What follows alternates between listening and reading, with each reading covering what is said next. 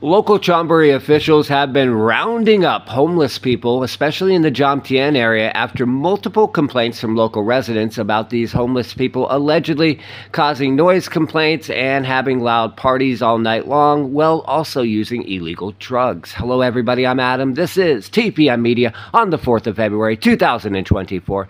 Now, as for our story, this roundup took place over the past weekend and was primarily focused at specific homeless people that had garnered complaints from local residents, especially on Jomtien Beach and Jomtien 2nd Road.